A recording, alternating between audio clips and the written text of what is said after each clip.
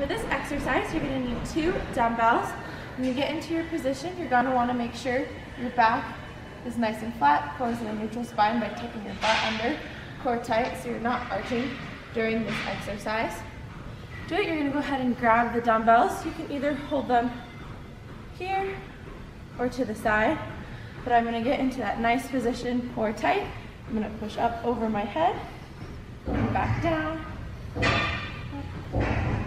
over, keeping my body tight the whole time while pushing the dumbbells over my head.